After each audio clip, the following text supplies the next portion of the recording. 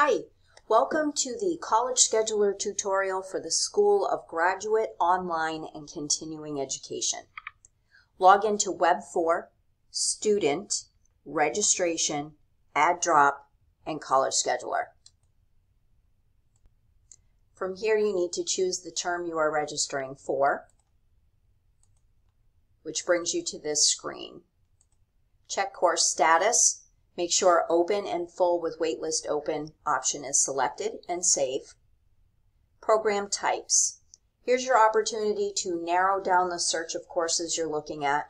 At the top you'll see a brief description of all the different types of programs that the university offers. So here I have chosen the Online Accelerated MBA Certification Program. Save. Here you can change the term if you need to, and then parts of term if you want to narrow down your search by just A or B or both. You can do that here. Save. I am now ready to choose courses. As you can see, I already have 2 courses chosen for myself, but I'd like to look and see if there's any additional courses I'd like to take over the summer, so choose Add Course. From this screen you can search by subject, by gen ed attribute if you are an undergraduate student, by instructor, by CRN. Now because I have chosen the online MBA program, when I choose subject, the only subject that comes up for me is management. Then from here, if I choose courses, all of the courses being offered for the online accelerated program in the summer term are showing up here. So if you click on one of these courses, a description pops up. If you like the sounds of that course, you can simply add the course, or you can move on and choose a different course. I do like this one, so I will add course. And as you can see, it has now been added to the list over here. If you've added something in error or you've changed your mind, you can just click on the X to remove it from the list. This looks good to me. I'm going to go back to Build Schedules. From here, you can see all of the sections that are being offered for any given course. There are 2 sections being offered for the Online Accelerated program. You'll notice here at the top that we have a Disabled tab.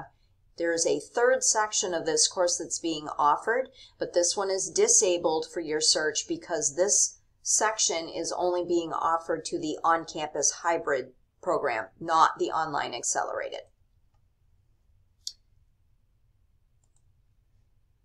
Anytime you see the I icon, you can click on that for additional information. And you can also choose to remove courses from this list as well. Over here, you can add breaks if you have times in your day where you need to make sure that you don't have any classes scheduled. You can do that here. If you're in the online program, you don't need to do that since all of the courses that you would be taking are not scheduled for a specific day and time. I'm ready to generate schedules at this point. I have 30 possible schedules, so you can do a thumbnail that would show you if you did have classes that are scheduled at specific days and times, that's what this would be. I don't have that, so that's not helpful to me. I need to view the schedule. As you can see, I have 3 courses here. These are the specific sections now. If you scroll down, you'll see I have 2 classes for A term, 1 class for B term. If you click on any of these weeks, it tells you the start and end date of that particular week. And then again, scrolling down here, you'll see there's no detail because these classes do not meet at a specific day and time. Moving back up here, you'll see this course has no open seats and there are 2 students on the wait list. I want to be able to register, so I'm going to look at some other schedules and see if I can find a section of that course that has seats open. So you can view all of the 30 schedules just by arrowing through here. First one I choose after has all seats open, so that looks good to me. I'm going to go ahead and send that to my registration cart. I am now in the registration cart tab. I am not yet registered for this course. I am only, it is only in my cart at this point. From here, you can choose to email your schedule to whomever you choose, yourself, an employer, your advisor. Just fill out this information and email the schedule. You can also edit your cart from here. So if you've changed your mind about one of these courses, you can remove it from the cart here. Or if everything looks good, you can register for the course, choose continue.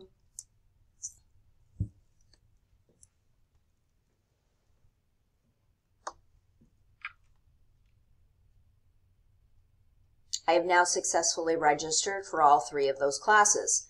You'll notice now that I am on the current schedule tab. Some things to note here. You can also email your schedule from here. You can do what we call a swap, where you've decided to change sections or courses entirely. You can just click on swap and you can do that from here.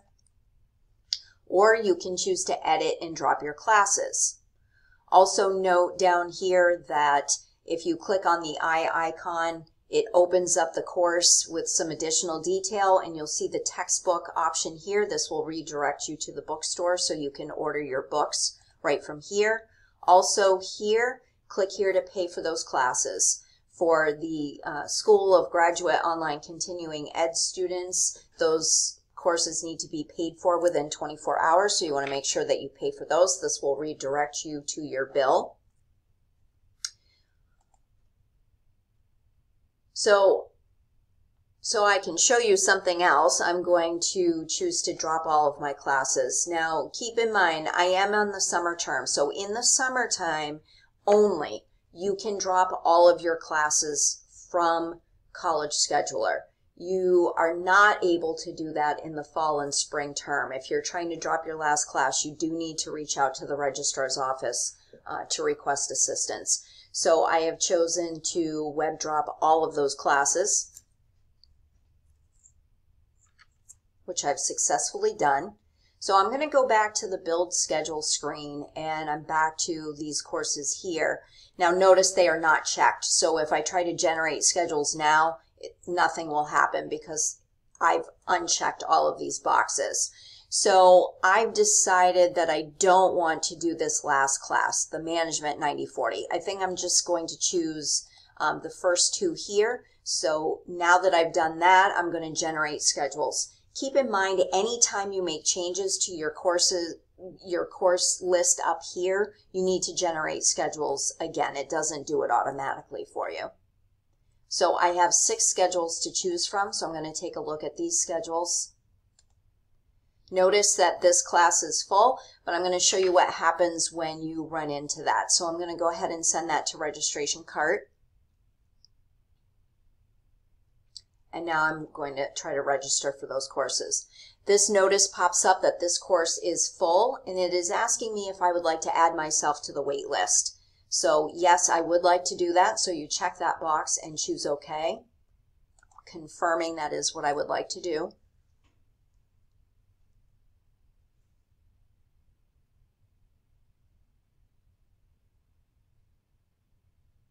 And now you'll get a message that I have successfully registered for the following courses. Please keep in mind that first sentence may be a bit confusing. You are not actually registered for the course that you are waitlisted for. Notice the status here. So you are waitlisted for management, or I am waitlisted for Management 90/35, but I am registered for Management 90/25. If I choose OK and I'm on the current schedule tab, I can now see this is my schedule and my status is listed here. So I am enrolled in Management 90/25 and I am waitlisted for Management 90/35. You can still make changes from your current schedule by choosing the edit, and you can choose to remove yourself from the wait list if you've decided you don't want to do that. And that will remove you from the wait list. And at this point, I am now only registered for 90/25 because I have successfully dropped myself from the wait list for Management 90/35. Thanks for watching.